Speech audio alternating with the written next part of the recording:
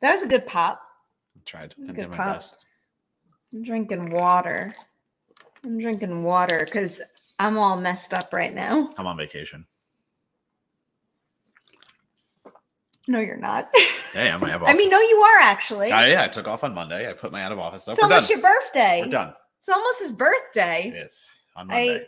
I was gonna almost put you on the spot and force you to open your birthday gift on. Save it. I'm sure we'll. I got you I'm like real proud of what I got you. I think you're really gonna like this stuff. I have no idea what it can be. Yeah. No, you really don't. Legitimately, I have no idea. So in case any gibberish is spoken tonight, you've been working up until the second you left. Yeah, literally. And then I got stuck in traffic for 90 minutes. So that was fun. I am back from Thailand. I got back like 24 hours ago, and like my brain is scrambled from the time travel. Number one, I am impressed that we are doing this. Number two, I am impressed that not only are we going to do a thing after this, but you were willing to do a thing after that too. So like I'm afraid you're gonna die tomorrow. Like literally tomorrow. Don't say that. I have so much shit to do tomorrow. I know. Yeah. I feel like it doesn't matter what I do and when. I've been getting weirdly timed pockets of like sleepiness and awakeness. It's just like in the middle of the day, I get super sleepy. And then in the middle of the night, I get super awake. Like I woke up at like 2 a.m. last night and I was ready to like get up and get moving. But it was not uppy time yet. It was 10 a.m. your time, 8 p.m. my time when we were like that one time we were trying to figure something out. Yeah. And it was just like that, like your body is not in a right space. I was a little quicker to change it to New York time because it was like 11 hours. So for some reason, the math made more sense. And now I'm having a hard time doing that here. So right now it is a little after 5:30 in LA. It's a little after 7:30 a.m. in Bangkok. So scrambled brain. You would have been so proud of what I ate there. Tell me. I ate so many things. I only ate the same thing twice though, just because I love pad thai in general, and I really wanted Thailand. I was gonna say you're in Thailand. Like one time I had it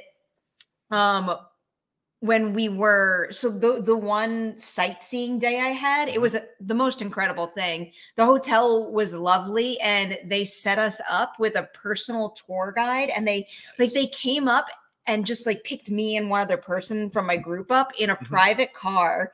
And we had one driver and one private tour guide like assigned to us. Nice. And she was a wonderful tour guide filled with so much information, but also so much energy. And she took us on their canal tour where we got in a boat and went down a canal. And what it was every so often we would stop to visit canal side stores and restaurants. So one of my pad thais came from one of those restaurants. Oh yeah. Yes. I think that was my favorite pad thai. The second time I had it, we actually went to a mall and ate at a restaurant in the mall. I mean, that's watching every Bourdain show, watching every one of those shows. Like I would rather have a guide who is taking me to the places that are not like the main restaurants and stuff like that. Like, yeah, take me to the stall, take me to the market. That's where I want to be. We did a lot of food stall visits because we went, they have like tons of night markets. You would love the food there. And we went up and down the night markets. I posted a picture of scorpions that they were. I did not eat the scorpions, but I ate almost everything else, which, as many of you well know, is very unusual for me. So I will eat most things, and I would not touch the scorpion. I am like, don't worry on that. Like, I'm still not to my level of eating bugs and like the crickets and the fried tarantulas, stuff like that. Like, no. I was lucky no one jumped in my like social media comment section and said, I dare you, because I definitely would have went back and ate. This is going to sound really lame, but one of my absolute favorite things I ate while I was there was, I think they were called honey bear pancake. I forget the actual name of it. They were just, it was a cup filled with mini pancakes, and they were honey flavored pancakes. And then the dude would like flop a pat of butter on them. Why is that lame? Oh my God. Like, yes, I would just like, it's not, I would snack on that in less than a heartbeat. I was lucky I got a small cup and we had walked away from the stall because I could have eaten hundreds of those. They were so good. I would have the honey pancakes too. Like that is, yeah. No, it's so good. That's why I just rewatch again. Like Bourdain shows are my favorite. No Reservations especially. And then I love Somebody Feed Phil. I love that aspect of like, because that would be me. I don't know enough about the culture, so like you have to tell me. I want to go. I want to learn. But I also like show me the good things. I definitely needed someone to tell me everything along the way. I'm not good at like planning and organizing a trip like that myself. So I was very happy that we had a tour guide for that particular day. Now that we've blabbed about Thailand, a little housekeeping for today, because we are going live, obviously, right now. It is not going to be a Merri Hour, though. It will likely be a Merri 40 minutes because we actually have a 7 p.m. screening that we have to race off to. But we wanted to do this episode because obviously we missed last week because I was away. Also because there's a bunch of big titles out now that need to be discussed and reviewed. I feel like we should just go right into it and start with our title topic just to make sure we make the most of the time we have. So I've got a little side horror talk about some other titles. Ooh. Like, well, you didn't see Arcadian, did you? No, that's the only one I didn't see. I wanted to mention it one more time, so we'll get to that later. Okay. Also, I watched a spider horror movie. Oh, did you watch Infested? No, Sting. There's 2 this month. Oh, I saw a headline about Sting. I'm curious. I don't like Spideys. And for my birthday, the universe was like, here's 2 Spidey horror movies. Okay. I'm like, fuck you. You're dumb. I gotta watch Infested. Yeah, Infested's on the list. But anyway, so yeah, we'll start with Civil War. Okay. And we'll talk about that later. So I already posted a non-spoiler Civil War review to the YouTube channel. So I feel like everybody out there knows that I love the movie. Yeah. How do you feel about it? Yeah, I mean, I think I talked about it briefly when we were doing our South by wrap-ups. If I didn't, you're hearing it for the first time, I guess now, but like also adored. We're not going to have any debate here. I think this is Garland's best movie. It was my favorite movie at a South by, and like the readings on it are understandable across the board because it's intentionally ambiguous and it makes you think about it instead of giving you the answers, and that is the point of it. But like HT over at Inverse today posted an interview with Garland, Nick Offerman, and other people from the cast. I forget who else, but like it was an all-encompassing review. And like the headline is, I think people are reading this as being like apolitical, like Garland isn't taking a stance on anything. But like the first quote in it from Garland is like, this isn't an apolitical movie. This absolutely has a message. And I think you might not be reading it correctly if that is your takeaway. So like Civil War is the movie of discourse that it's going to be the discourse for the next week at least. I am erring on the side of, I'm sure the same as you, but like I feel like this is a movie about journalism, America's refuge, like kind of like dodgy relationship with journalism, and on top of that, like the Civil War doesn't matter. It's the background of what is happening, and like we don't need the exposition. We don't need to know how we got there. Fucking life is happening. Yeah. So like it's the point of the movie isn't to show the Civil War. It's to show where we are in this point in time, and also again, like it's a movie about journalism more than anything. I agree with most of what you said. Again, like we're not going to have a debate between the two of us. The title of the video was more so inspired by, some stuff that we've read in terms of differing opinions on the film. I'll agree with you. I also don't find it to be apolitical, and I've seen a lot of folks out there, and like with all due respect, you can have any opinion on a movie. I'm not attacking anyone. I'm just hopefully stating my stance in a way that our reads and feelings. Like that's the thing. Explains why I don't think the movie has these qualities. But I've seen a lot of folks call it, soulless and thin. I find it can be really challenging for some to figure out when something truly is soulless and thin versus inspiring you to engage by not even necessarily leaving things up to interpretation, but challenging you to process something in a way that isn't like spoon feeding you information and the right way to think as that movie's presenting it. Yeah. If that makes much sense. I feel like there was something else you just said that I wanted to respond to also. That was the apolitical thing. And then you said something else. I said a few things. Which parts of it? My brain. Make You're it okay. work. Matt, make it work. The Civil War is, I said, it's the background. So I don't think it's that the Civil War doesn't matter. This, like, the Civil War itself very much matters in this movie. I think the reason why you might feel the need to say something like that is because of the marketing. And I've said this before. I do think that the marketing campaign for the movie isn't necessarily accurately selling what it is. Like, there was such a heavy emphasis on the country map, and it almost gave at least me the impression that they were almost setting up a purge like scenario where you had to figure out the specifics of the country and why things were. That was like a non-issue. It didn't matter ultimately which states aligned and why or anything like that. All that mattered was that we have hit the point where we're in a second civil war. And then by using war photographers to explore the situation, highlighting how people's choices can pave the way to darker paths and what our actions can do to change the course of the future.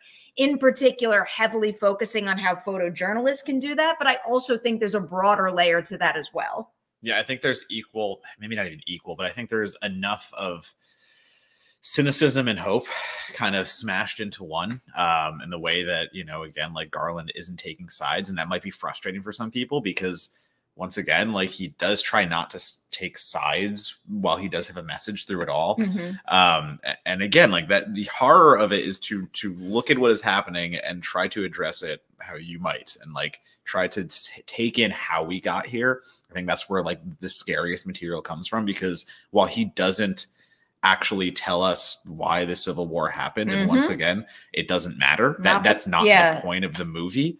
And that, like, so actually part of HT's article actually says there was a whole big text exposition that would have hit in the front of the movie, but he decided to delete it. So we actually would have had an entire explainer of why the Civil War happened and how we got to this point. But Garland had that same realization where he's like, none of that matters. What matters is what we're seeing right now. And so I wrote the review for Collider out of South by, and they were nice enough to like come back and be like, it's coming out in release. Do you want to add anything to it to like rebump it? So like I got to write another paragraph, and the paragraph I added to my review after thinking about it many days later, which was very nice, I could actually digest it more, was analyzing the relationship between Dunst and Kaylee Spaney's characters, because sitting on that relationship of a young photojournalist and a veteran photojournalist in those positions and how that evolves over Civil War, I think like we might be talking about possible awards considerations towards the end of the year for Dunst. I think at the very least, like, I don't think Spaney will get anything, but like for my money, for what I've seen right now and what the usual awards landscape is, I'm going to have a hard time keeping Kirsten out of conversations for nominations for me. I fucking loved it. I literally, look, it's on Do Not Disturb. I swear. You see the little moon? I see. You're fine. It's okay. Also, I'm just really happy about that text message, so I'm kind of glad it dinged. Jesus. You're fine. But like, why is it still making the noise if it's on Do Not Disturb? Is my question. Here's the thing. I do want to respond to this comment a little bit.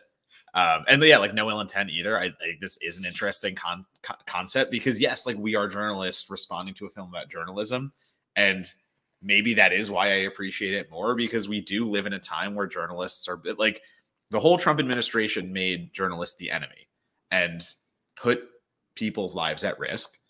And depending how the forthcoming election comes, that will continue if we are put in another position of this nature. So I think it is important to show what journalism actually is versus, I can't believe I'm fucking saying this, but like the actual fake news out there. So maybe I did think that mattered more to me than the general public. Like I will admit that, like the journalism aspects matter more to me because I am seeing on screen people who are obviously doing way more than entertainment journalists, because we are not war journalists. We are fucking reviewing movies and talking about them. We are not putting ourselves at danger. But other people would like to see us put at danger. And I wrote like a few lines in my review, because number one, Gamergate 2 is trying to happen right now. Number two, I know many women journalists and journalists of color and stuff of that nature who are actually threatened on a daily basis. Like, I am a white male journalist. I don't have to worry about the things other people do in my industry, an industry with no danger associated to it. But there are people out there who will do the nastiest, most mean shit. And yes, to see Civil War address some of that, but again, through much dire circumstances and on a level that is journalism that actual heroes do. Yeah. Yes, that does matter to me. You are correct. Like, yeah, I can't fight that. I mean, I'm gonna agree with this statement as well, and I think that's appropriate to any movie where, you know, movies on the one hand are opportunities to walk in someone else's shoes, but no matter whether it's your profession or literally any quality about you, something can strike an especially strong chord if you see yourself or something you do or something about you in something playing out on screen. So the journalism aspect was pretty fascinating to me. And in particular, the Kirsten Dunst, Kaylee Spaney aspect of the story, just in case you haven't seen the movie yet. I know a lot of people in the chat have. Kirsten Dunst plays a very experienced war photographer. Kaylee Spaney is an up-and-comer, and when they cross paths, Kaylee Spaney kind of wants to follow in her footsteps. And, you know, it's about her coming to the realization of what that means and her figuring out what she wants her path in her career and in this world to be. And, oh, man, the two of them paired together, just so good. Like, they're so good together, but I think the way that the story handles their arc just like so well reflects the cyclical nature of what we do to ourselves as people in general. The movie heavily focuses on the value of photojournalists, especially war photojournalists, and the importance of showing the atrocities that take place in this world in an effort to stop them, while also highlighting how disturbing it is that those photographs, that evidence of terrible things often goes unacknowledged, and then it happens again. Yeah. And what that can do to someone in that line of work. But that line of work is still so necessary. That doesn't mean we can just give up on it.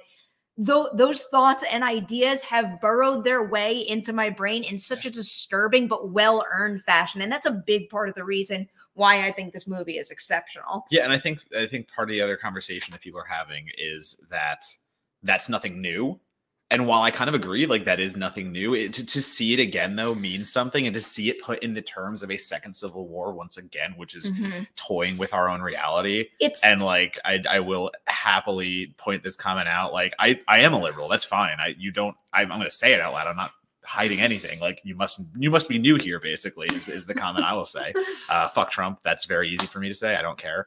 But yeah, so like, the way they're showing it and the way they are doing it again, like, I understand this is quote unquote nothing new, but depicted this way, shown in this universe, and using the tools it has, like, I do think it's kind of important to say it.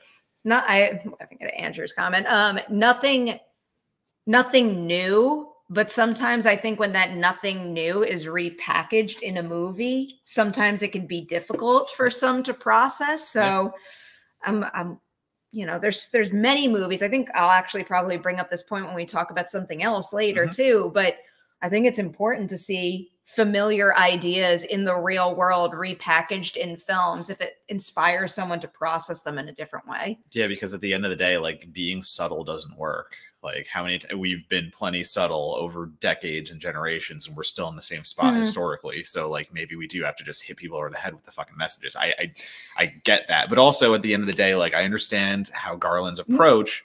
The movie doesn't do that though. Well, I just what you're gonna say. I think it's one of the movie's greatest strengths is that it inspires you to think, but without being heavy-handed. It inspires you to be active about it, which I think is a real feat in filmmaking and storytelling in general. Yeah.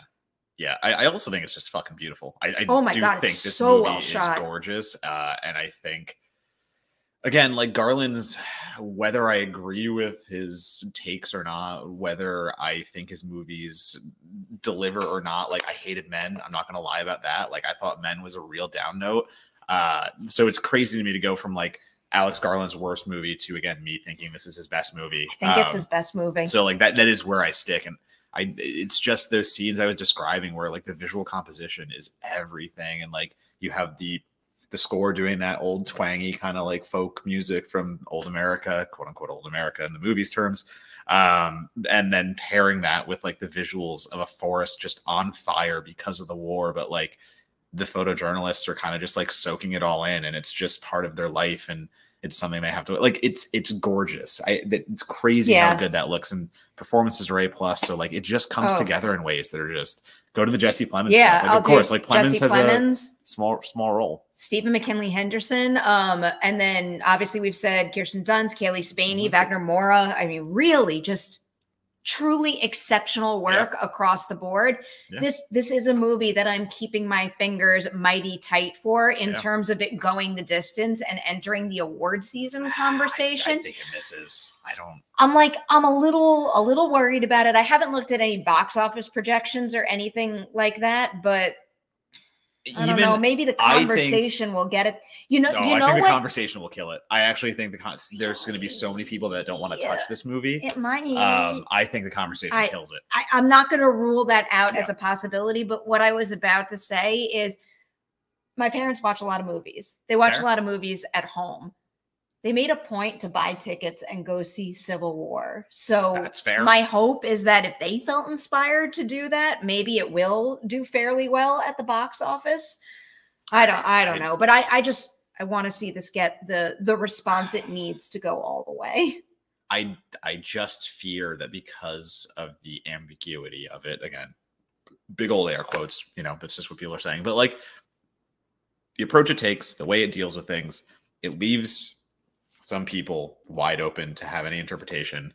Truly, like I'm not gonna. The sound design in this movie is also exceptional. But yeah, I think the discourse, I think everything is going to make people sick of talking about it, and I don't think people are going to want to have those conversations again. So I think Civil War is a movie of now that happens, and let's also just I don't know the way the world goes.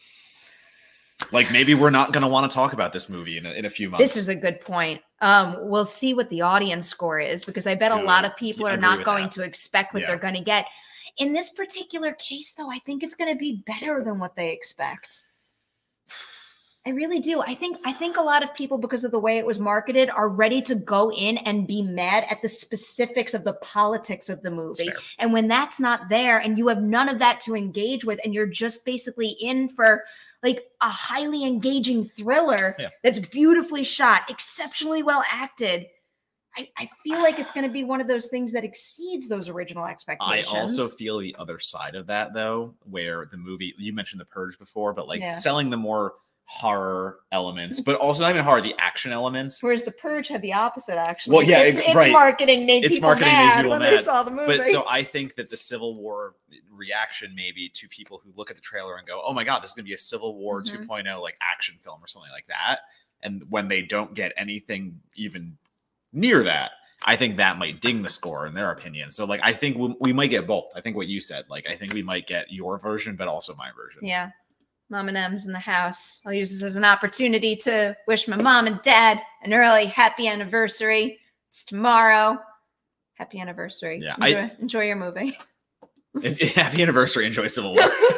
Like literally. That is what it is. But yeah, I mean, someone, again, like people might expect more world building. Like I do think that's going to piss people off. I think the idea that they're dropped into the end of the second Civil War is going to ruin some people's time. I do think that's going to be a huge pain point for some people. So again, that goes back to what they're sold versus what they think. Hold on. Pleasantly surprised by that. Yeah, we're not going to get into like. Yeah, we're going to keep it easy breezy. Don't worry. We're winding down at this point. Yeah. So, but if you want to go back and watch, you're safe here. And the same is true for anything else we review on today's episode. Everything will be entirely spoiler free. Yeah. Anything else you want to add to Civil War before, it's just, or the debate or anything before we move on? The debate is so strange because, again, like, I don't begrudge anyone's takes on it. Obviously, it's what it is. I don't know. It's just like Monagle said it. I'm going to look up what he said very quickly because he kind of encapsulated a lot of the things I was thinking. But Matt Monagle also loves this movie. He's quoted in the he's like what the trailer quote that says like the movie event of the summer. Genuinely disappointed at some of the reactions I'm seeing to Civil War, not because I think they're right. I think I'm right and they're wrong, but because I felt there's a strong connection to the film's word of America. Sorry, to the film's addressing of America, and I wanted others to have the same experience I had in the theater. So like that's the thing. I had such a strong reaction to this movie in theater. Monagle did too. Like we all were like, holy shit, that was like a huge moment experience to have. And to see other people coming out of it being like, that was the worst thing I've ever seen. Holy shit. Like this movie doesn't pull, like the movie pulls all its punches and it doesn't do anything it says it is. Like it's one of those divisive, did I watch the same movie things? And that is Civil War. Yeah. Like that's the thing. That's what this movie's going to be. So it's not, I don't think there's ever going to be a down the middle take on this movie. I think you're either going to fucking love it or just walk out angry, and both are valid. It's just, I wish people were here with me on this side. Yeah, I mean, with any movie out there, if you like something that much, like I've been in this position more times than I can count. It does hurt a little. Like you don't want to take it too personally ever, but it does hurt a little bit when someone doesn't like it as much. I mean, mother levels. I'm not even counting that out. That is extreme, but like I wouldn't go that extreme because I also do think like if you don't want to engage in Civil War and literally sit back, relax, and watch it as a popcorn thriller, I still think it is effective in that respect. I wouldn't recommend doing that because you'd be missing so much like meat to that movie. But I do think that entertainment wise, Civil War has loads more to offer than Mother did. I do agree with that. Yes. I actually kind of I was the weirdo that was middle of the road on Mother, where I was like, yeah, this is fine. It's like, how are you fine on Mother? I don't know. I was. We don't have to do this today because we don't have time for it, but we have to have. We do have to have. We have to have the First Omen Immaculate conversation someday because I enjoyed the First Omen. We're on opposite sides of the divide. I think that is not to fight you, but I think it's interesting that we had the complete opposite. I appreciate certain things that were attempted in the First Omen. I think the extreme divide that we're experiencing might be a product of my screening environment. Actually, I mean, not entirely. There's certain things that I found done in a way that like spoiled certain moments. Well, we need like a proper we're talking about the First Omen that. and Immaculate. Yeah. For anyone who doesn't know, I like the First Omen, didn't really like Immaculate. Perri's the reverse. Yes. I think it's an interesting conversation of two non-horror movies releasing within a week of each or 2 weeks of each other, and like having similar aggressively similar plot lines. It's so interesting to me that like one spoke to me and one spoke to you. And I think maybe that's taste. Maybe that I don't know what it is. So I think that will be a fun. I think that should be a whole episode of just like digging into it next week. We'll get to that next week. Okay. Highlighting this because we should talk about Fallout. We should. Do you want to do it now? What's up, Scott? Oh, this is just nice. I know. This is nice. That's what I'm saying. It's a nice comment. Thank you. Especially me. Fallout. How much have you watched? I've only seen 2 episodes. So I told you. I told you I saw 2 episodes. I literally said we're not spoiling it. So I guess that, Yeah, no spoilers. I had a lot of fun with it. I am someone who did not play the games. I am someone who is coming to this as a newbie. And the pilot is really good. I love the way that Fallout sets up the vaults and sets up everything for a new person like myself. Like I had no introduction to it outside general knowledge of Fallout because I have friends that played through it like very religiously. Yeah. And so like I know what Fallout is. Made me want to play it. I know the general story. I just didn't have the in-depth knowledge. So everything they do in that first episode does really well to set up the Brotherhood of Steel, the Vault Dwellers. Like I got such a sense of who the Vault people are, who the people above ground are, and what the universe is going to look like. And then you get to episode 2 and like you get the inclusions of some like stable characters. Like, I mean, Dogmeat's in it. Like, that's not a spoiler. I'm just like, love me some Dogmeat. And like the way they treat legacy characters and give them a little bit of love, but also, again, they assert that like this is their own show. Like this is not going on any steady timeline of the games. Again, I wouldn't know, but a lot of my friends do, and they like some fans are mad that they're not doing a steady timeline of the games. Apparently, I have a lot of friends at IGN who are dealing with some comments right now. Okay, but Matt Monagle, who's my co-host, podcast co-host, did the digital cover for IGN, and he's been writing like crazy for them about Fallout because he is a Fallout nerd. And he literally was like, it's the best possible. He said it's the best possible Hollywood adaptation of a Fallout game. So like, I'm going with his knowledge on that, and what I have seen has been very fun. I like this so far. It's quirky, it's post-apocalyptic, it is dire, but also like you're able to have fun with it, and that's what I get. That's what he says the games are. Like the games get weird, and I like that. So I got very into this show very quickly. I actually think the first episode might be one of the best episodes of television I've seen in like years and years and years. That first episode is top tier. I really liked episodes 2, 3, and 4. 5 was a little bit of a speed bump for me, but I'm also interested in going back and rewatching it because I think that's when certain like ideas get maybe a little complex and not really less clear, because I very much understood it, but I don't know if it packed the same punch as the first 4 episodes. But also, when I say it didn't pack the same punch, it's like going from like here to like here, you know? It's not like it dropped off a cliff or anything. I loved the show. I'm 5 episodes in. I think it adapts the world of the games to a T. Love Walton Goggins in it, and it's dope seeing the Brotherhood of Steel in live action. You know what I'm getting shit for in the comments? What? I haven't played the games either, but I've done enough research to know the lingo, except when I did my interviews for Rotten Tomatoes, I called the knights what they wear. I called it the power suit and not power armor, and everyone's like, "How dare you? How like dare you, dummy! You don't know the get." Yeah, I don't. I just said like I know that. I said like, that. Meanwhile, I knew the official term was power. I don't know why in the moment I said power suit. It's because who cares on that? Like literally, like it's suit armor. It's fine. I did want to highlight Walton, like from what I've seen alone, because I've only seen 2 episodes. So I've gotten 1 episode where he is his human character and 1 episode where he is the ghoul. And fuck, I can't wait to watch more of this. And it's a large part because of Walton. Like holy shit, like that dude is just talented, and he is eating it as an undead fucking bounty hunter and doing it so well. The second episode to me is just a big old shootout in Fallout terms. So like, I like that episode. It's okay corral shit, but in Fallout, you dressing shootout. So, it's got some really meaty conversations. Well, it does too. Yeah, I take it back. I'll tease. I'm launching my ladies' night with Ella Purnell tomorrow morning on the Collider Extras channel. If you want to watch that, one particular scene we spoke about quite heavily was between Ella Purnell's Lucy and Dale Dickey's Majun in the store, and it is such a rich character beat where, to me, it felt like one of the very first wallops for Lucy in terms of starting to process that how she perceives the vault and its agenda is not the reality, and how privileged she was to be in the vault versus the version of America that has been rebuilt on the surface. Yes, they are. Those are practical suits, not the visor, obviously. Like there's the CG. Visual effects enhancements, of course, with anything, but it's largely suit, and also not even that. I think one of the little tidbits that Monagle told me and like dug up, or it might have been Amelia, I forget who, from one of the IGN's coverage, is that I blank on the actor's name, but he's one of the Brotherhood of Steel guys.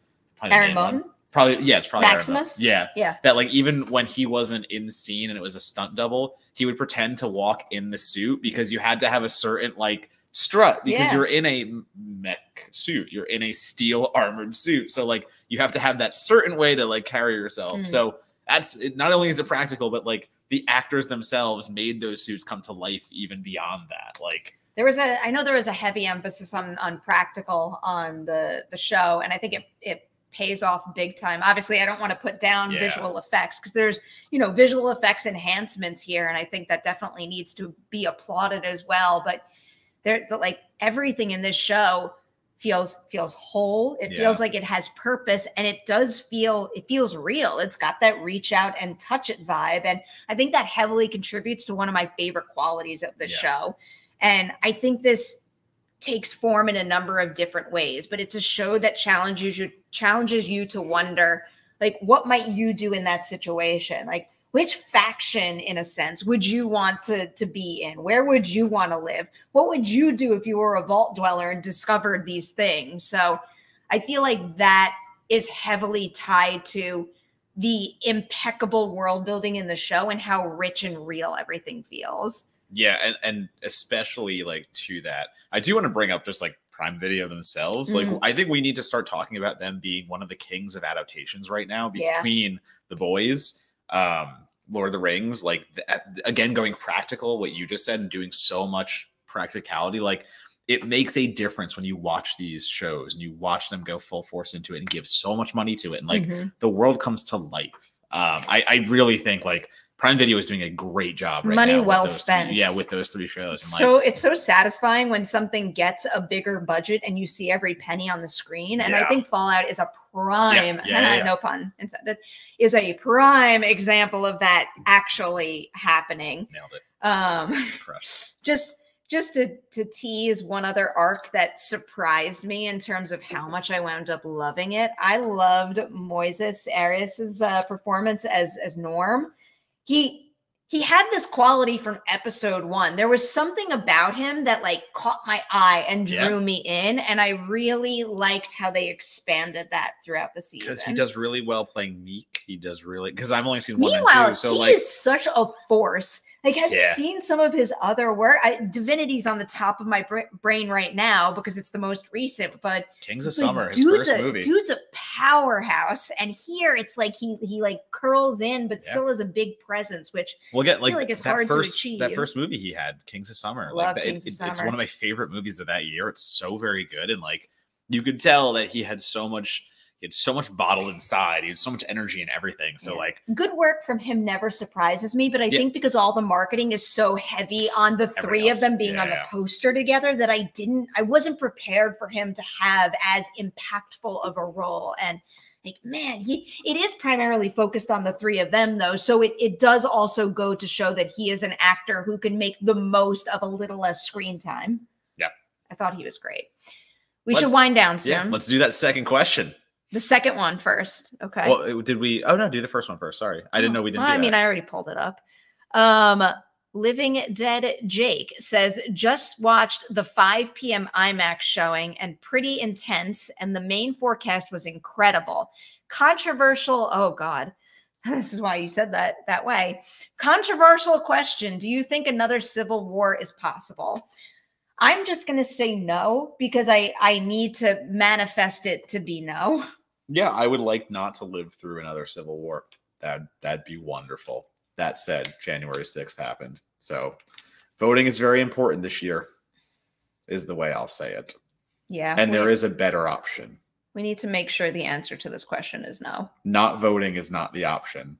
There's a debate there. I understand that, but there are 2 options put in front of us, and one is just so much worse than the other one. There is one option is not great. I am not saying I love Biden, but I am saying that Trump is incredibly worse. So anyway, that's my spiel. Let's make sure the answer to the question is a no. Mirror Domain says, for everything I liked about Civil War, it made me want to take pictures. It took a step back with foolish behavior in war zones from Kaylee Spaney. So that's the point of her character. Yeah. Now. That's my argument there is she is absolutely a rookie and she is supposed to be showing. Fuck you. Yeah.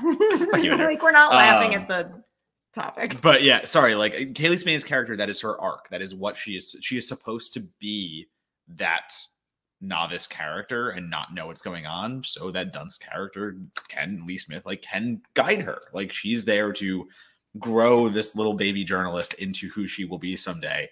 And we definitely, again, without spoilers, get that in the last scene.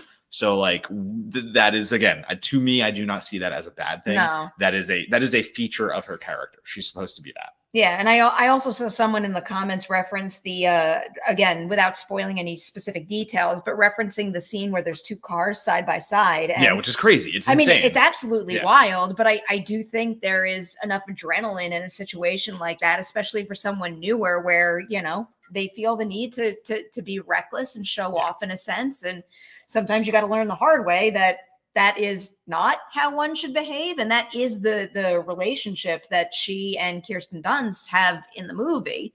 And that, again, it speaks to the larger themes of folks who have had experience and know what is good and what is bad, trying to pass it on to a younger generation in the best, most effective way. And seeing how they rebel against or accept that information it's a very fascinating layer to this movie. Yeah. Intentional. I understand, but intentional. Yeah. I guess with that, we should go. I'm just realizing what time it is. We gotta do our shit. All right. Promote something before we go. Your birthday. I turn a year older on Monday. That is what I'm promoting. Happy birthday. You can follow me at Donatabomb, Letterboxd, Instagram, Twitter, TikTok. Do that because I'm probably going to do something soon on that. I just keep getting followers. So like now I have people, so I might as well start doing something. Yes, please. I've been pushing for that. For the future, you can look forward to more reviews. I have some cool things coming up, video projects, Blu-ray projects, things of that nature. So just look out for me. Yeah, do that. Happy birthday. More happy birthdays. Also, wait, hold on. I need to be better about this. I have a podcast that I co-host with my buddy. I'm so bad at it. It's called Certified Forgotten. We invite guests on. They bring horror movies with 10 or less Rotten Tomatoes reviews, and we give them their time of day that critics never did. Great. So we just posted a new episode today with the co-writer of The Sacrifice Game, Mr. Sean Redlitz. He fucking rules. And we had a great conversation about streaming and horror and what that looks like in today's landscape, and also a really cool movie about doppelgangers, hypnosis, and vinyl records. Interesting. So, Certified Forgotten. Find us, rate us, tell us we're cool, because we are. I really do believe this. It's a brilliant concept, and you to make the most of it. So I highly recommend checking that out. And I will also, of course, promote Collider Ladies Night tomorrow morning on the Collider Extras YouTube channel. You can catch my conversation with Ella Purnell, which of course focuses on Fallout, but you can bet I had a lot of Yellow Jackets theory questions for her. That goes live at 11 a.m. Eastern, 8 a.m. Pacific. I know time zones now. I'm back to knowing these time zones. Please check that out. And when you do, give it a like, drop in a comment. That always helps, and it's much appreciated. So get on that, and we'll be back next weekend, maybe with the conversation about Immaculate. Could be an easy one. And the Could be an First easy one. Omen. It's tempting. Have a good weekend, everyone.